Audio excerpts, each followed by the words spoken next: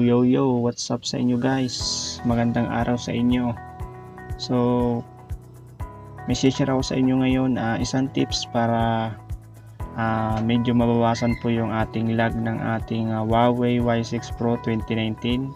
So, marami ako nababasa sa internet or sa YouTube na mayroon nga po siyang counting issue, yung pong lag. So, medyo may counting daw po siyang lag.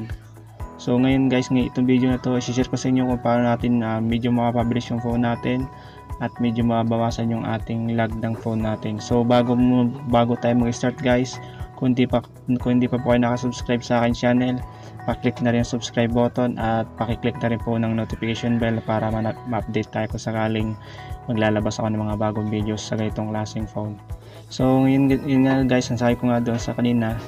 So meron akong i-share sa inyong isang tips or tricks para yung ating phone ay medyo bumilis ng konti. So yun guys.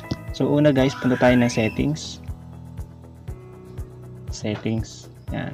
Settings ng phone natin. So click natin. Tapos swipe natin pataas. Click po natin yung system. Hanapin nyo. Sundan nyo guys ha. Natin system. So ito guys, kung hindi nyo pa to nakiklik tong about po na to, kung bago pa lang yung phone natin, una mo natin gagawin para pag hindi pa po natin napapalabas yung developer option, kailangan mo natin i-click tong about phone.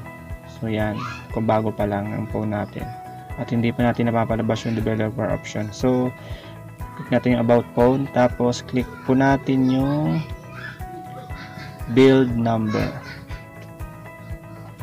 Click natin 5 beses yun guys. So yan, pag na-click natin 5 beses, lalabas na po yung developer option. So ibabak na natin. So ayan na po yung developer option, lumabas na po siya.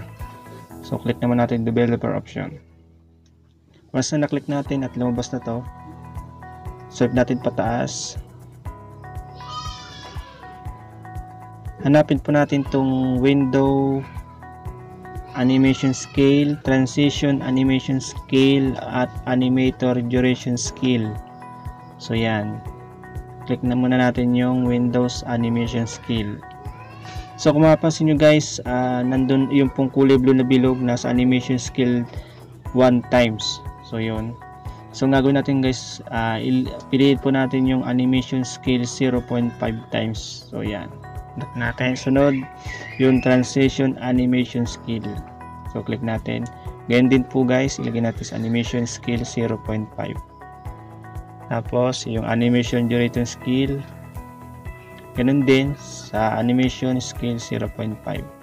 So ayun, okay na yan guys. Pansin nyo na lang phone natin medyo bumilis na, medyo nawala na yung konting lag nya. So yun guys yung trick para medyo bumilis yung phone natin. So yun nga guys.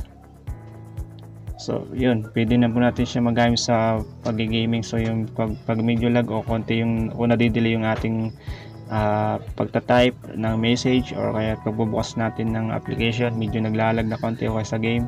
So yun, at least kahit papaano nabawasan yung lag ng ating phone. So hanggang dito lang guys ang aking video. Salamat sa panonood. Don't forget to like, share, comment, subscribe.